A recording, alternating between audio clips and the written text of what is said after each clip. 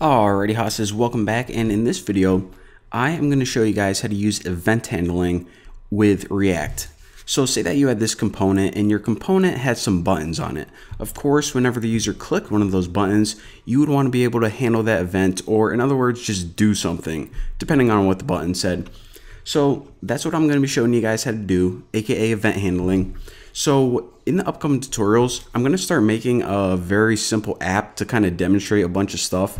And I think it's a little bit easier to see how all of these, concepts are put together in a simple project instead of just showing you guys a bunch of weird demos.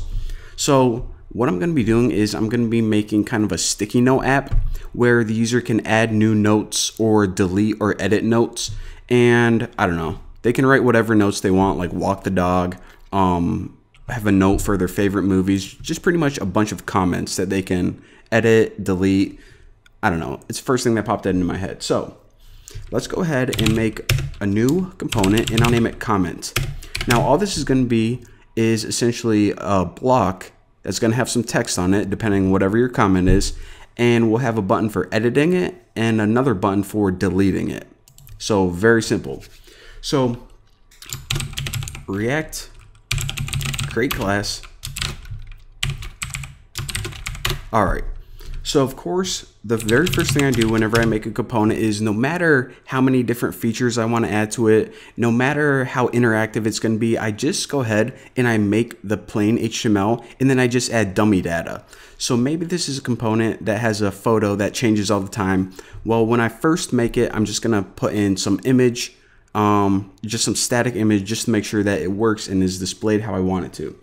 So for render, remember, this is just going to be equal to a function, and it's just going to return some HTML. So I actually have a bunch of the CSS already styled, so you can style this however you want. This isn't really a CSS tutorial, but if you want the same styling as me, then go ahead in the first video, get that repo downloaded, and the CSS file is right here. So there you go. But again, if you don't have the CSS, then just style it however you want it to look. So this entire thing is going to be in a div, and I already made a style called comment container. So for the class name, you set this equal to comment container, just like that. Now that brings me to another point, and that is this right here. You can add attributes just like you would in normal HTML using JSX. However, the reason that we can't write class right here is because class is already a reserved keyword in JavaScript. A JavaScript class actually means something.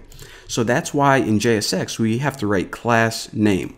So most of your other attributes are going to be fine, just write normal HTML, but sometimes if they clash with JavaScript, then that's what JSX did. And I'll keep a heads up in case I come across it again. But anyways, inside this comment, what we're going to have is basically a div and two buttons. So the div is just going to be the text of whatever,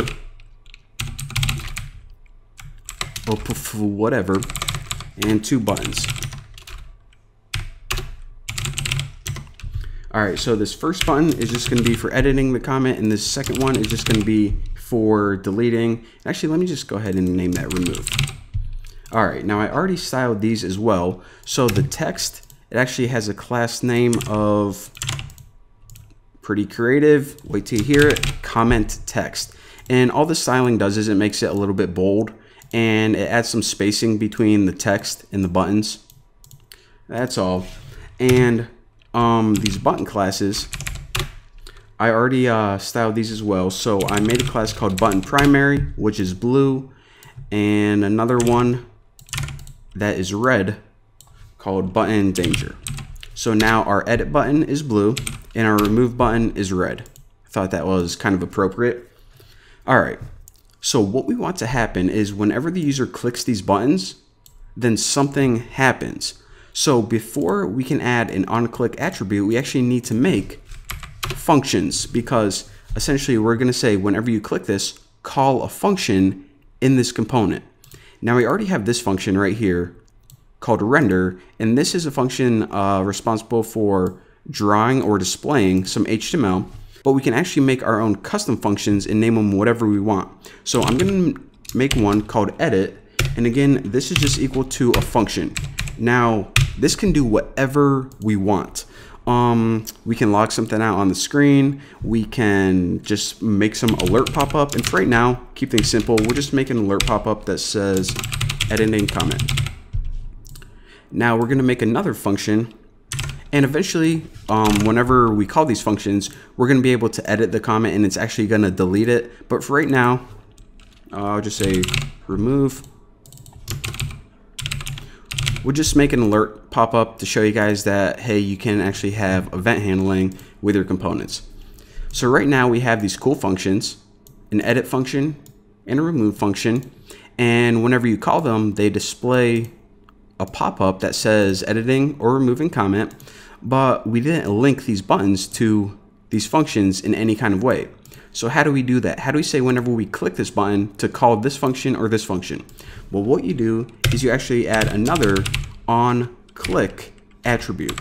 Now this is going to be equal to this function. So whenever we click edit, it's going to call onClick, call this function. So how do you do that? Well, since this is a function from the same class, we just need to write this and then a dot separator and then the function name.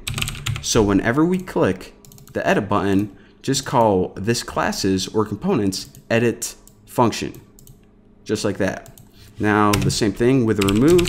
Whenever you click the on or remove button, just go ahead and call this component's remove function or method, I guess it's more technically called. So there you go.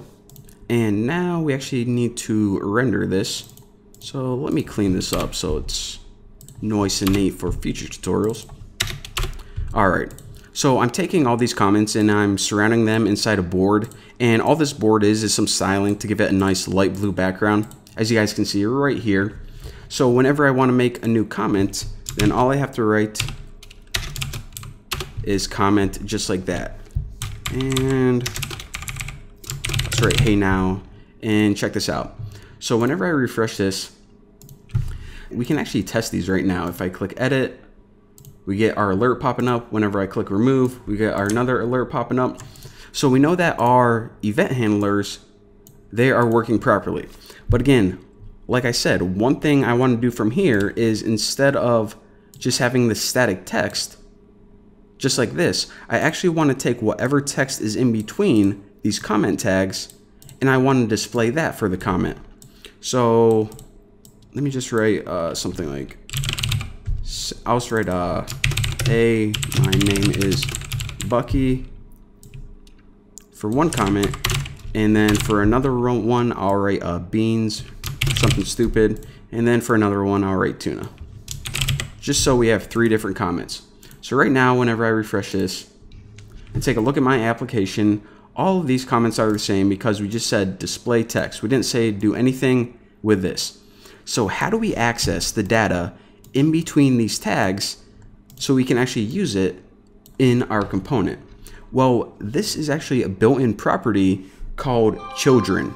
So again, the children property is just any data that's in between the opening tag and closing tag. So remember that I said in like 2 tutorials ago, whenever you want to use properties, you just use this props and then the name of the property. And this one is just children. So whenever I refresh this, check it out. It gets whatever is in between these tags, which are the children, which is a static text in this example. And for each component render, it displays it in between this div tag. So I know I threw a lot at you guys, but again, what we covered in this video is first of all, event handling. Now event handling, I can't even talk right now, is how you can pretty much make custom functions in your component and you can call those with onClick, and there are other event handlers as well, but onClick is the most famous one. And also, whenever you want to pass data in between these tags, you can access it through the children property. So pretty cool, eh? And yeah, I think that's it. That's enough info for this lesson. So thank you guys for watching. I will see you guys next time.